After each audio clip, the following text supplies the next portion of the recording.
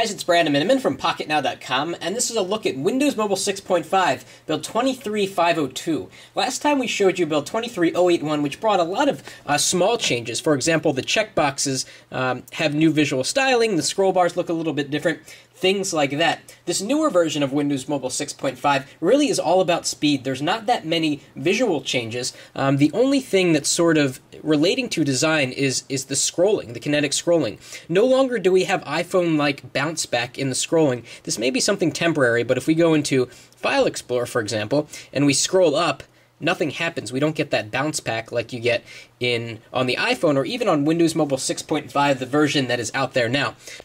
And really, this version is just quite fast, especially compared to the other releases of Windows Mobile 6.5.1. I can bounce around from screen to screen with virtually no lag. We get to see that the scroll bars have yet again been changed.